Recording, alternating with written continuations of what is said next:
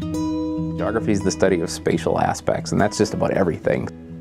My area that I'm really interested in is studying the electoral geography of the United States, but recently I've really gotten into the study of redistricting and gerrymandering.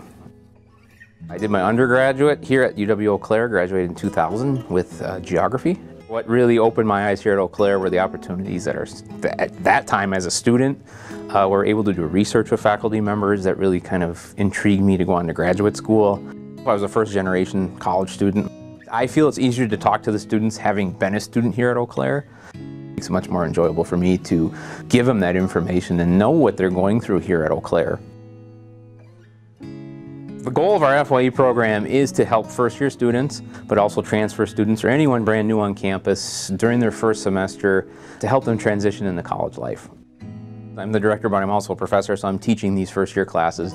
I feel it's easier to talk to the students having been a student here at Eau Claire, so I think that helps me a little bit to understand what they're going through here on campus. The best thing about being a Blugold, obviously the campus is beautiful, there's no doubt about that. Student-faculty collaboration and research opportunities have to be one of the coolest things. To be a first-year student, a sophomore, a junior, a senior, any of these people can get involved in research, and our faculty are always very excited to do that. And you can see the passion that our faculty show, and our students, I think, easily respond to that.